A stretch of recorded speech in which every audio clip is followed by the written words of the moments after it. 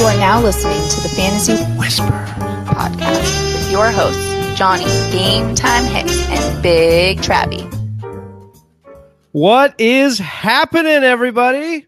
What's going on, Big Travie? Big Travie in the house. Welcome into another episode of Face Off Friday.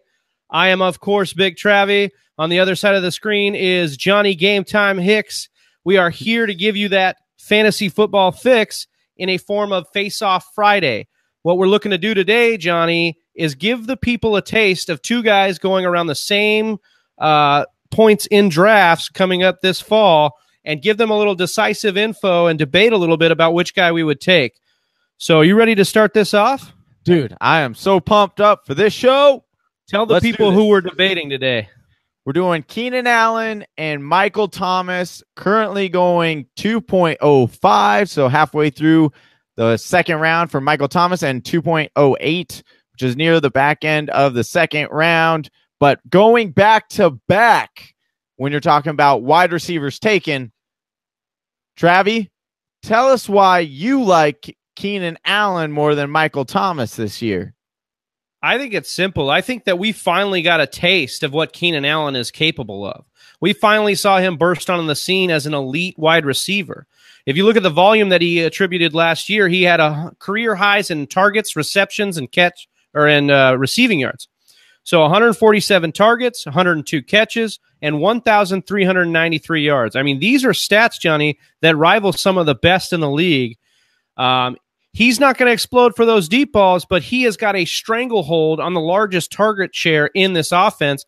And right now, if you're asking me which is more effective, pounding the rock with Melvin Gordon or throwing the football to Keenan Allen, I got to say it's Keenan Allen. Johnny looks a little spooked over there by Keenan Allen in this debate. I'm just going to, Travis, you literally argued my lights off, bro. I'm just going to roll with it. We're just going to go with it. Got to. I like your argument, and I get what you're saying about Keenan Allen. The only concern that I have was that he really struggled in the beginning of the season. And then once it came towards the end of the season, I mean, he really exploded. We really did see what he could do. He could be that top wide receiver guy. And you saw Phillip Rivers really start to pepper him with targets, which you really, really like.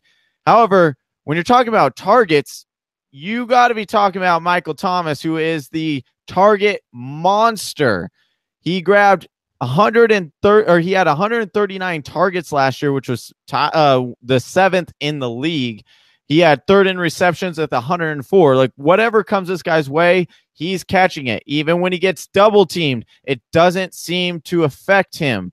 He's got a 69% catch rate when he's double teamed. That's second behind only Antonio Brown. When you look at those wide receivers that have been double teamed for more than 10 routes and actually have receptions, which is amazing.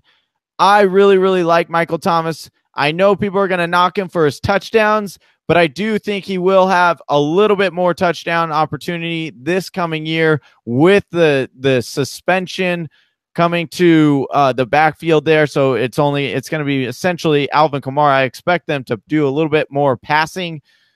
So I like myself some Michael Thomas. Here's my thing. Just like the lights went out on Johnny, the lights are going out on Drew Brees a little bit.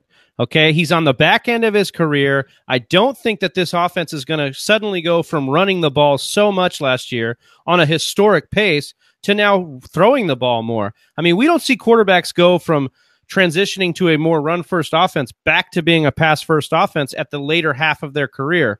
So in my opinion, I think that they are going to continue to run the ball, and you're going to see Michael Thomas be a productive wide receiver, whereas I think Keenan Allen can be one of the top 5 guys at the position. I can't argue with you there. All right. That's it for today's show. Thank you so much for joining us on Face Off Friday. If you have a pair or duo that you want Travis and I to debate, leave a comment in the section below, and we'd love to take that challenge on. Travis, you got anything else for the people? If you guys are the first comment of a face-off challenge, we will not only do your face-off, we will we will shout out to you in the next face-off. So please comment, give us a couple of guys you're torn between, and we will debate them live here on the Fantasy Whisperers. Well, I think that's it for us, Johnny. As always, I'm Big Travie. That's Johnny Game Time Hicks, and we're out. Peace.